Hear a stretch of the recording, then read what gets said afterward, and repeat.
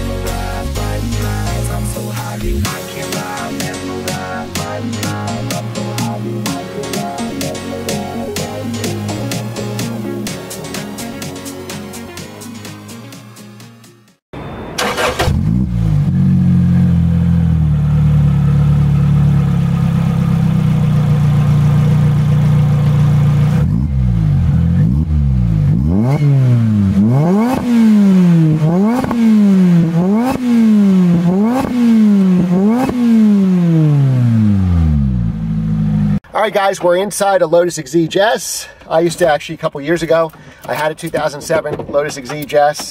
Start the car here. Wow. This one's got an amazing aftermarket exhaust. What type of exhaust is this? REINER Club Sport. Oh, the REINER exhausts are the best, I think, Lotus exhausts.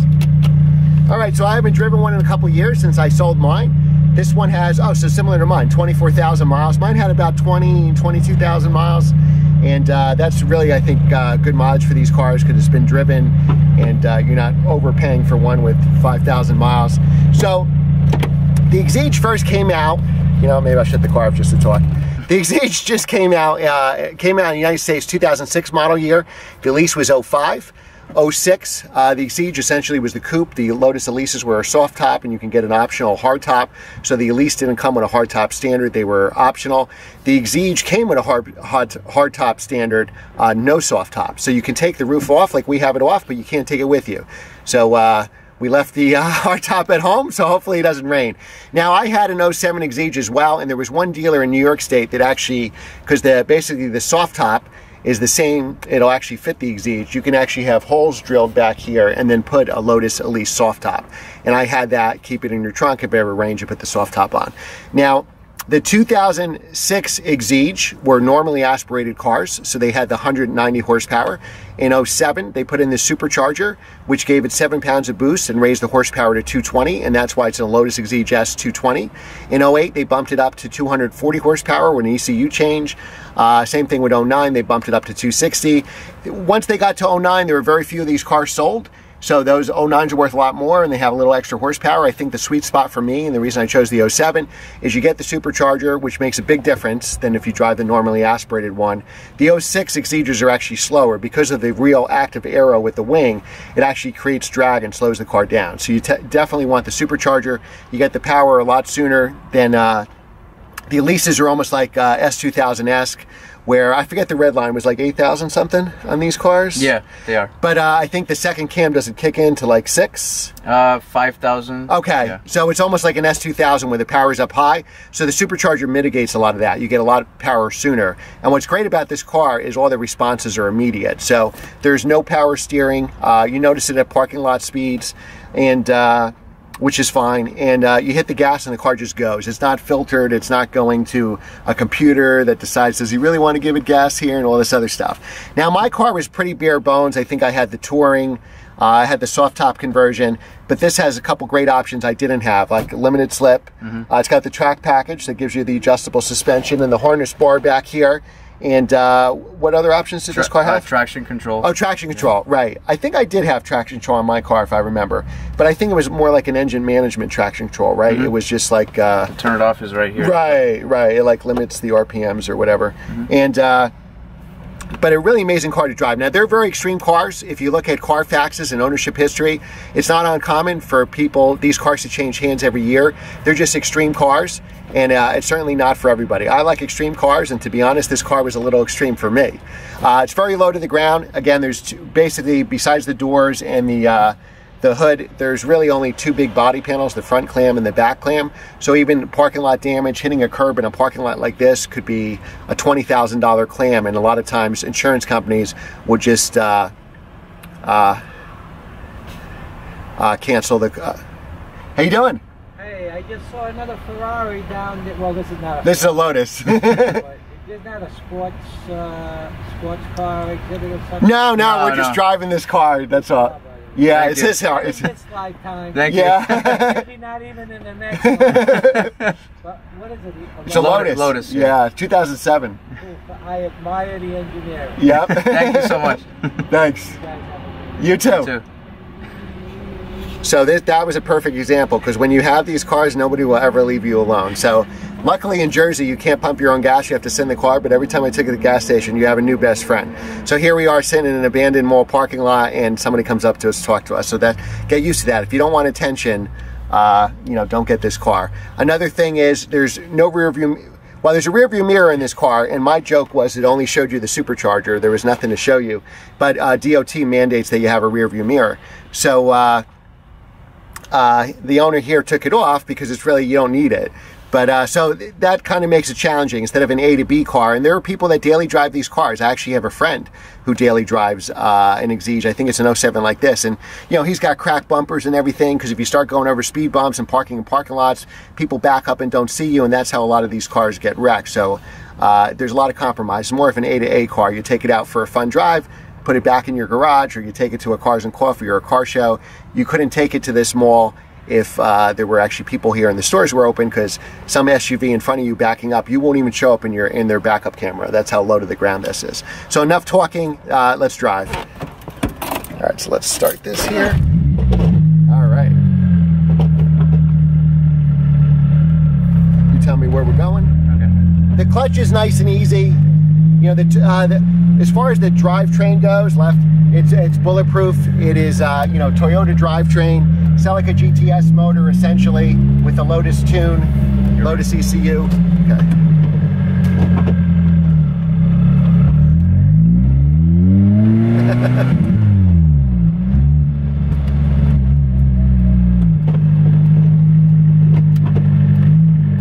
The shifters aren't the best. The shifters aren't the best. For a car like the Lotus, you would think they'd have a better shifter. The worst shifter is the 05 model, so I think there was a recall done on the shifters where they fixed them. Straight.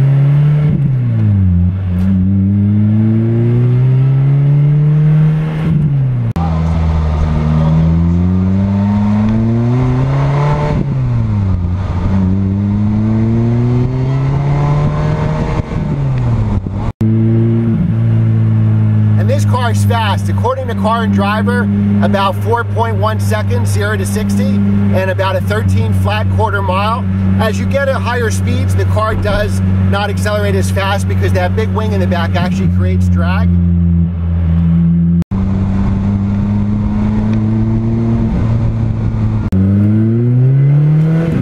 Oh, wow.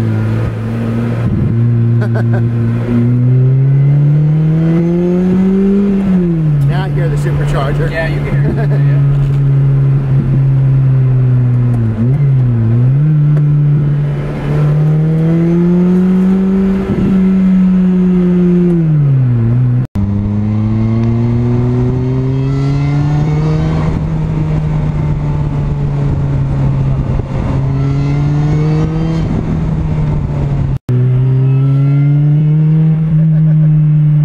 You can really hear that supercharger.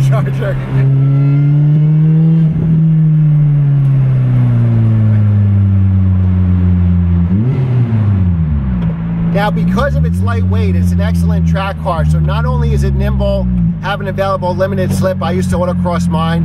I actually autocrossed it without a limited slip in the track package. And it's such a light car. At about 2,000 pounds even, the supercharger adds about 60 pounds. So I believe the weight is just over 2,000, like 2027, I think is what it weighs. You can really track this car all day long and not really go through brakes because it's a very lightweight car. When I tracked my M3s or my Z06, you went through brakes because they were much heavier cars.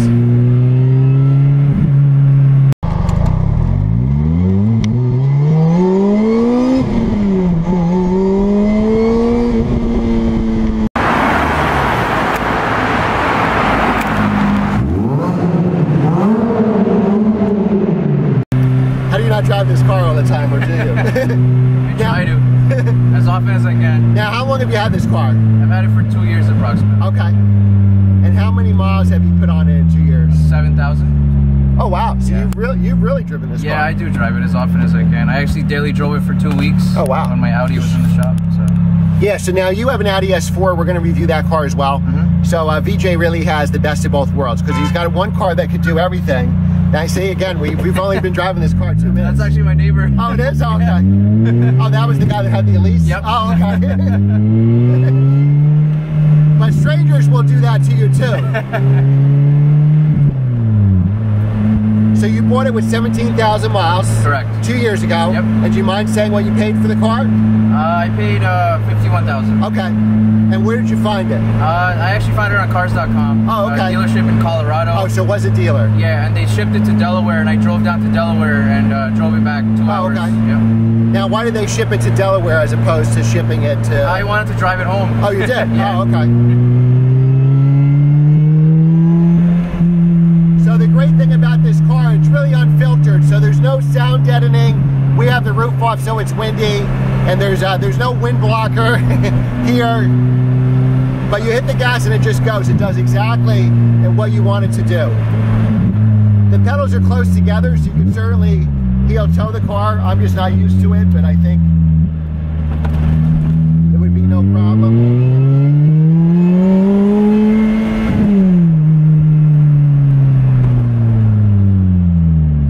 You didn't tell me there was a light coming.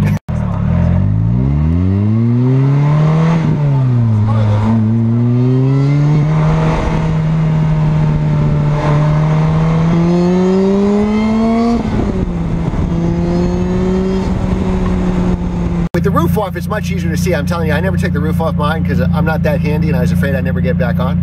And I'm looking at the traffic lights, actually looking over the roof line here.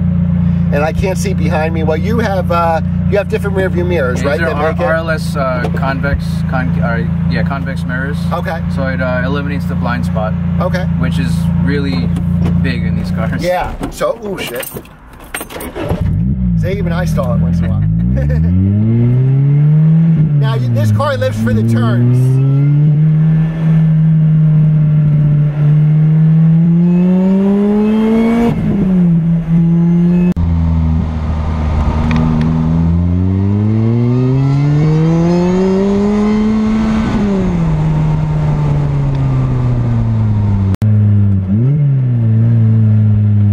Now, my car had a stock exhaust, so it was dominated by supercharger whine.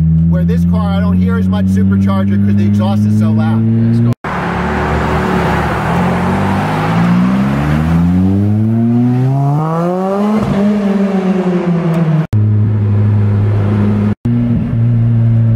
Your neighbors will hate you when you drive home with this loud car. Okay.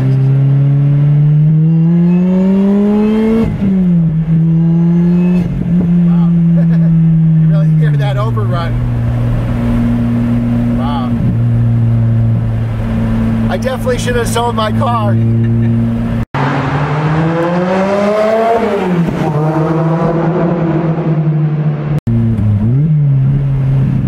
The clutch is nice and light, very easy to use, even in traffic. You know, the gear shifter isn't the best. It's very notchy. Sometimes it's hard to tell if you're in first or reverse. You want to avoid manhole covers like the plague because it goes right to your spine. Now, I play ice hockey. I thought I had a bad back for ice hockey. As soon as I sold my car, my back got better. And my car had, mechanically, powertrain-wise, it was fine. You know, I had the battery go dead, but that's probably because of lack of use, maybe the owner before me. So I had to replace the battery, which is really tight to get in there. And it's a smaller battery, if I remember correctly. You had to find a smaller battery to fit in there, I think. What made me sell my car is I tried to get out of the car once after a car show, and you press the door handle here. I pulled on the door handle and it broke off in my hand. So now I was in my garage. With the roof on, and I parked up against the wall. I had to actually crawl out the right side of the car to get out. I thought I was going to have to kick the windshield out to get out of the car.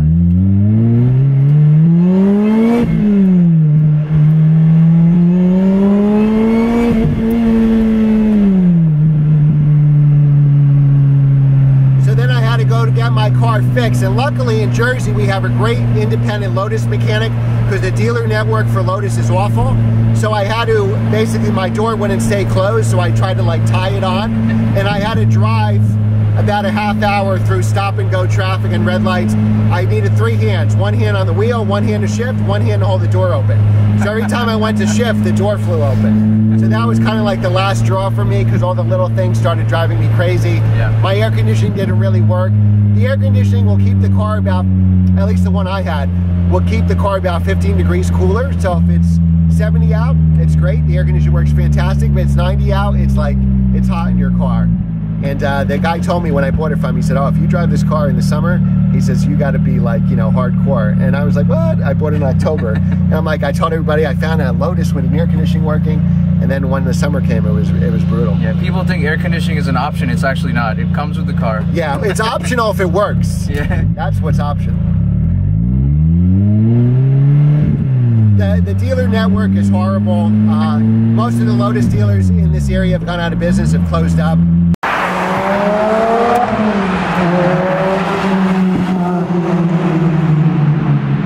No roof really adds to the driving experience because it's so claustrophobic. Once you're actually sitting in the seat, there actually is room here. It's a lot roomier than you think, but getting in and out is hard. Yeah, there's a ton of leg room. We have enough space. I used to joke that this was the only car that I could adjust the rear view mirror while I was driving, so I could just reach over with my hand and adjust it. And it's manual, there is no adjustment, right? Correct. Yeah, so you actually have to do that. I mean, you should be parked when you do that, but... These cars do have some snap oversteer. They're mid-engine cars, and if you let your foot off the gas, it can do a 360 on you, but it does give you a lot of warning. I autocross mine, so I highly recommend doing a track day or an autocross with it. It does give a lot of warning for understeer before it goes to that snap oversteer, and I thought it was easy to catch. Again, you're driving an Exige, so you should know that that's coming. So you just got to be careful. You don't want to lift mid-turn. Whoops, sorry, mister.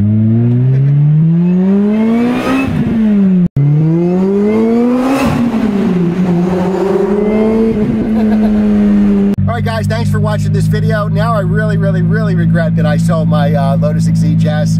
It was a fantastic, one-of-a-kind car, and I'll probably never be able to buy it back. But and it was just for sale recently, the car that I used to own. Again, thanks for watching, guys. Be sure to subscribe. Be sure to give this a thumbs up. Share this video with your friends so our channel could grow, and leave a positive comment below. Thanks again for watching, and we'll see you next time.